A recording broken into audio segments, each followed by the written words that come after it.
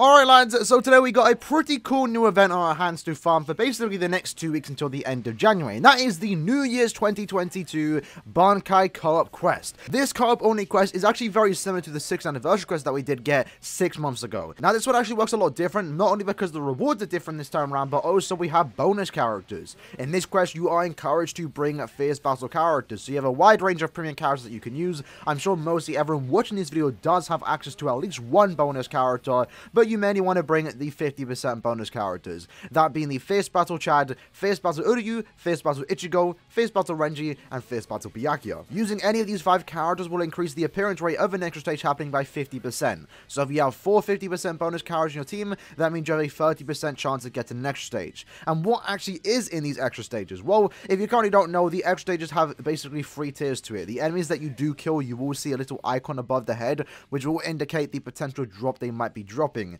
You have the bronze tier, silver tier, and gold tier. And of course, most people farming this would want to get the gold stage, but the gold extra stages only give 2022 silver tickets. Is that supposed to be good? I don't think so. But I will say this is definitely a big downgrade compared to the 6th anniversary quest, because the rewards are significantly worse now. Realistically, there isn't that many good things to get here, besides the one redeeming factor, and the reason why everyone should be farming this quest is because you are pretty much guaranteed easy editing brushes. The only reliable way to actually get editing brushes at this current point in time is to be in 3rd sea or above when Extreme Co-op comes out once a month, and that quest only is here for a couple hours a day, and also you can't even do 5 times runs.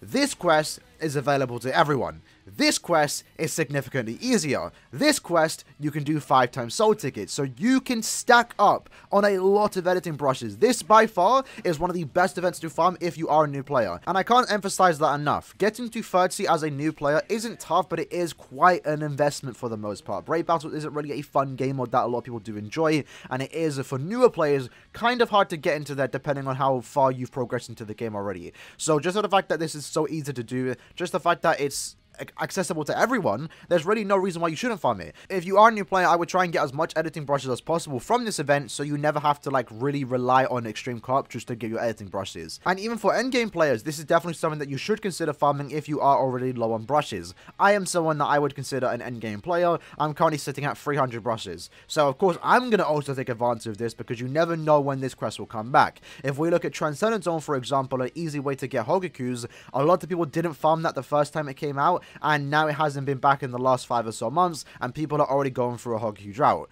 Of course, Caleb could do a better job at managing Hogakus, but the example is still there. If there ever is a quest to get a lot of items a lot easier than normal, go for it, because you never know when Caleb might just remove a certain game mode. So for all we know, Caleb could just stop giving us Extreme Co-op one day and they won't do anything about this. So just make sure whenever something is here, like this particular quest, go for it. There's no reason not to farm it unless you already have like 7,000 plus editing brushes. In that case, then this event isn't for you. Having said that though, do keep in mind this quest does ultra drop a 5-star con, a mined one, so if you are a new player out there, you can get yourself a 75 additional orbs. For any old players out there though, unfortunately, it's just more transcendent points and it's only 1,000 worth. Honestly though, the drop rate for these cons aren't too high, but you are guaranteed them just by doing a couple runs. Keep in mind though, you do want at the very least, do 100 runs of this co-op quest, because you can get yourself a 5-star summon ticket, where hopefully you can get a new character.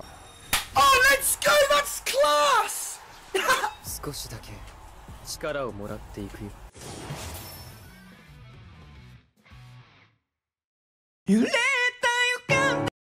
But overall, even though the quest did see a nerf in terms of rewards, obviously the 6th anniversary quest did drop Hogakus, Super Links or Potions, etc. But that was really reliant on getting the extra stage, so a lot of times that you were playing the 6th anniversary quest, you did end up wasting a lot of soul tickets. In this case though, you have an increased chance to get an extra stage thanks to the bonus characters, and also for the fact that you don't really need to get the extra stages, because the editing brushes are almost guaranteed every single run from the final boss. So a lot of the times, even if you don't get an extra stage, you're still not wasting soul tickets like we did with the 6th anniversary quest. Yes, this event could have been a lot better had they put Hogakus, Links or Potions, for example, but overall I feel like this is a really good quest for any new player out there that wants to kickstart their accessory grind. And personally, I feel like Caleb did a really good job with this one, because now new players that I just started the game for the end of the year can stack up on a bunch of editing brushes, and then once we get the new update, potentially next month, that will revamp the accessory system, or at least the reroll process, they can have a much easier time and can actually get excited for the update thanks to the fact that they now have editing editing prices. So overall, I think this is a pretty cool event. It could have been better, but it also could have been significantly worse. And the fact that I'm actually spending my time farming this, I can definitely recommend to most of you lads that it is worth farming unless you already have a massive amount of editing brushes.